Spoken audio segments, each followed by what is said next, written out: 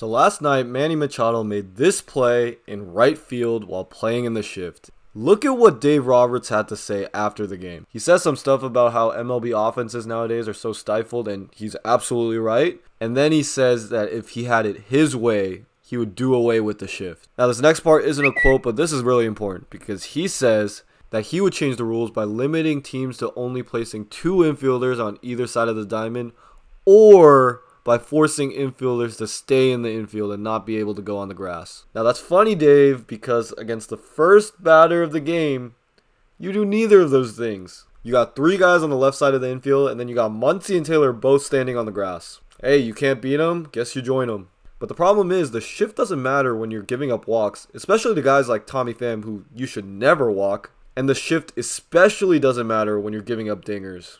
And look at Jake here.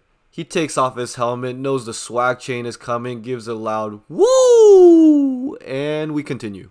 This whole shift ordeal is really funny because in the 6th inning of today's game, it happens again where Manny just robs Muncy of a hit. But still, the Dodgers had plenty of opportunities to win this game. If we go to the 8th inning with runners on 1st and 2nd, Pujols hits this line drive to right field, and Chris Taylor does not score. If you watch the replay, Taylor gets a terrible jump because he waits to see if the ball will drop. He's unsure, and reasonably, the third base coach doesn't send him home.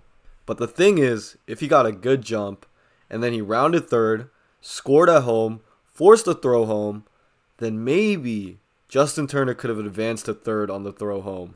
And that matters because the very next at-bat results in this crazy double play from Manny Machado. Turner's officially called out for being out of the baseline, and whether or not he's out of the baseline, I'm not even going to talk about that because y'all just going to roast me in the comments for not knowing the rules anyways. Even though you guys probably haven't umpired past, I don't know, Little League. But anyways, that's beside the point. It doesn't really matter what the call is because Manny does tag him out here with the ball. And on his throw to second, look how close this ball is to hitting the umpire in the head. That would have been a sight and probably would have went viral. But yeah, this double play basically gets him out of a jam, gets him out of the inning, and Padres win. This video is sponsored by a dope new San Diego streetwear brand called Raw Societe.